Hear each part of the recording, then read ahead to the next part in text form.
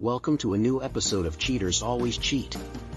Like, subscribe, and share to stay connected. Hey everyone, I have no idea how to process all of this, and I know it's a lot to take in. It's been 2 months since D-Day, and my wife and I decided to try and fix our marriage. Here's some background.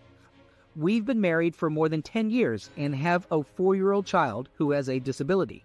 Throughout our marriage, we've had good times and bad times. In 2016, things got really hectic for both of us due to work and school, and we ended up separating for 4 months. I wasn't the easiest husband to deal with in the early years, but I worked on my issues and was always open to counseling. I actively participated and took responsibility for my actions, and the therapists also held me accountable. Whenever problems arose, I was committed to making things better.